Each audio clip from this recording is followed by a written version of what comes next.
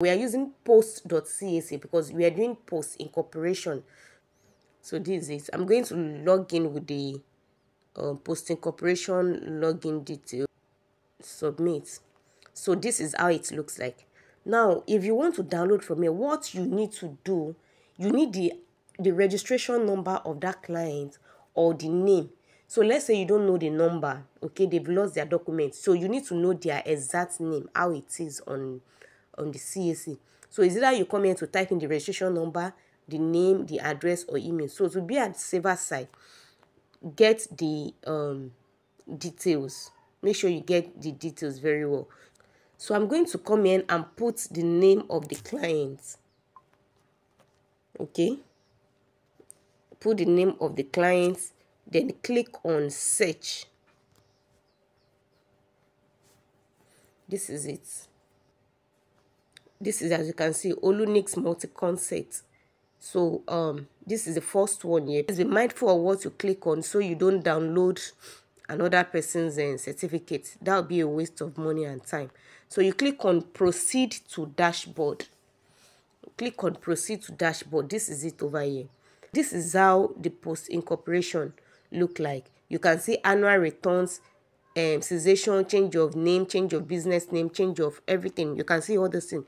This is for business name. So if I want to download the certificate for a business name, where you need to come to is this certified true copy. Certified true copy.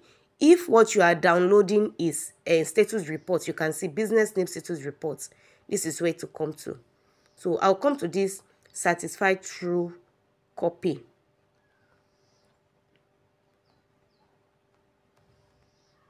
Click on it, then wait for it to load.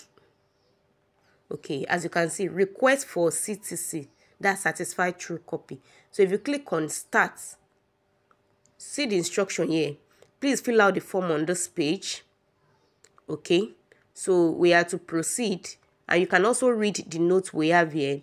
Companies and lead matter, according to our 2020 section 8, it says that subject to the provision of subsection 2 and subsection 3, if any person in any return reports certificate, balances, or other document required by or the purpose for any of the provision of the act, willfully makes a statement which is false in any material particular, knowing it to be false, it commits an offense and is liable. So you can see the offense and what the person is going to pay. However, I believe you are not going to commit an offense. So we're going to click on start procedure. As you can see, automatically it's going to bring it out. Olunix multi-cent something something. So you're going to click on this certificate of business of registration of business name. So once you click on it, you put in a name, authentication. You can put the client's name. Okay, so let me just put my name. Please put the client's name and put sole proprietorship. So, but for the purpose of this class, I'm just going to put a random something there, because I'm not going to, I've already downloaded the certificate, so I don't need to put all that one again. So I'm just going to click on save and continue. As you can see, this is it. So the next thing is for you to make payments. So if I come down and I click on proceed to payment, it's going to take me to the same way how we made payment. Can you see? This is the error number. I'm going to click on it and make payment, but I'm not going to do that. But there is one of the things for downloading on post incorporation. I'm going to show you a query that I received. So which means you need to have those documents down if you are downloading from post incorporation. First, the client's annual return, the client must have filed their annual returns. You can't download certificates for a client if their annual returns is not up to date. Please, you need to remember that.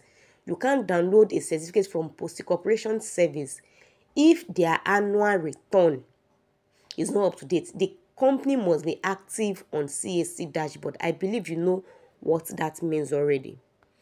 Now, another thing is that I'm going to log out from these accounts and show you other documents, because you see this upload.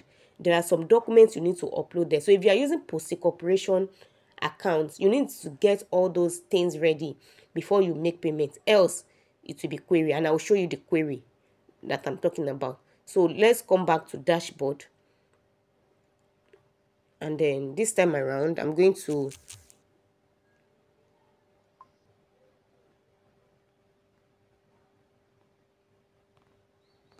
all right. So I'm going to put in the client name. So this is the one I was working on. This is the one I was working on earlier, right?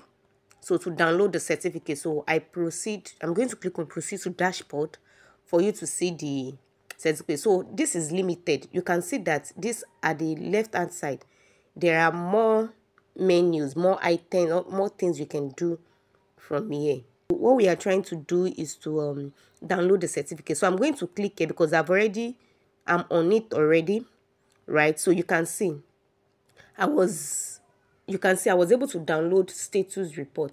So the next now is the queried. Let me click on this approved so you can see.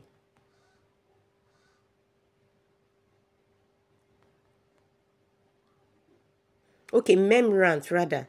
As you can see, the document is still there. So if it has been a case of if I'm trying memorandum of association, so that's the first thing I downloaded. So I'm going to come back to dashboard. So now I'm trying to download the certificate. Look at the query I received. So I want you to take notes so that when you are trying to download yours, you will be able to get all these things if you are using accredited portal. Now look at it. You see, attach the first one that was given to me. The first query that was given was that inactive, visit CAC and update your status. You see, so as at that time the name was not active, so I had to file 9 years annual return for them. The name was active. Then now they gave me second query. This is the second query now. Attach application letter and affidavit. So you know that you remember the upload I showed you the other time. So you're going to upload, number one, the receipt you generated from RRR. You are going to upload application letter. You need to write letter to Director General that you want to download this receipt. Then the third thing you now need to do is affidavit. You need to go and do affidavit, go to court to do affidavit. So once you have those 3 things, then you'll be able to download the certificate. So that's just that's one of the things that but for you remember when we were trying to download from public portal, we don't have to upload anything. But from here is post incorporation. They want to be sure that you are the one downloading it. So yeah, so those are the ways. So if I upload this document, now if I answer this query and I click on mark as resolved, I will be able to download the certificate from download the certificate straight. I hope we understand. Thank you, and I will see you in my next video. Don't forget to subscribe for more useful content.